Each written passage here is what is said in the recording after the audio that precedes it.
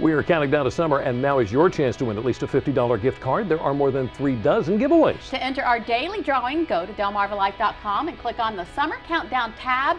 Fill out the required fields and submit. And congratulations to today's winner, Jennifer Gleason of Princess Anne. You have won a $50 gift card from Pasqualini's Bakery in Rehoboth Beach. And we want to thank you for watching Delmarva Life. Join us tomorrow. Warmer weather means trips to the beach and friendly get-togethers.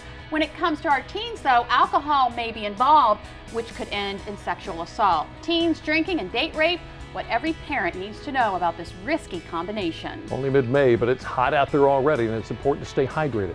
Which foods can help you do that?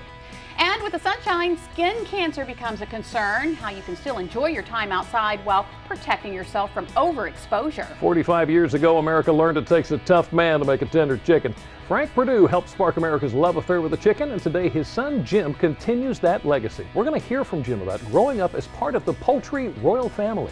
And from one famous face to another, we speak with actress Swoosie Kurtz and her extraordinary life both on and off the screen and stage. Plus, we are in the Delmarva Life kitchen making celery seed slaw. Delmarva Life, life at its best here on Delmarva. Don't go anywhere. WBOC News at 6 starts right now.